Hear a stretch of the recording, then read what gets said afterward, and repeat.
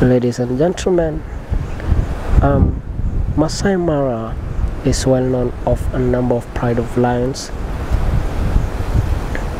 Each pride usually consists of a number of related females, their cubs, and a few males.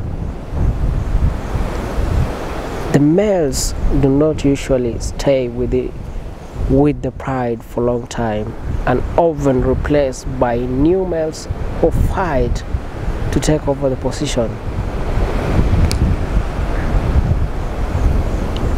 Lions are social animals and they have a complex system of relationship within the pride. Within the pride, the females work together to hunt, protect their territory, and raise their young ones. They form close bond and rely on each other for survival.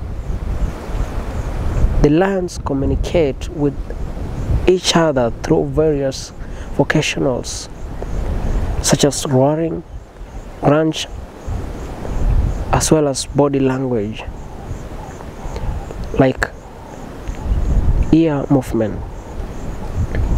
The cubs are also an important part of the lion pride.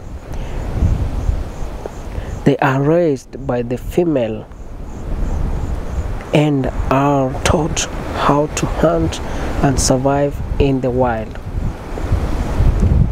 The lions will often nurse each other's cub, and the cubs play together, forming strong bond that will last a lifetime. The relationship between the male and the female in the pride is more complicated.